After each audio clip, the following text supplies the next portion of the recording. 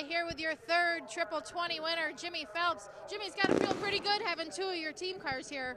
Yeah, absolutely. I mean, it's just a testament of a lot of hard work back in Weed Sport, and you know, just a great group of guys, and I can't say enough about the opportunity we have. I mean, Al Hankey gives us what we need, and fortunately we've had a good week going. We got to keep it going into Sunday. Absolutely. Now, I don't know if you knew how fast you were, but you were about a half a straightaway away from these guys. Well, the spotter told me he actually was catching me a little bit, and on that yellow there, we worked on getting me down into one a little bit better, and that seemed to make a ton of difference. And then we were able to kind of cruise pretty good there after that. What kind of adjustments are you thinking need to be made for the next couple days here? Put a lot of fuel in it.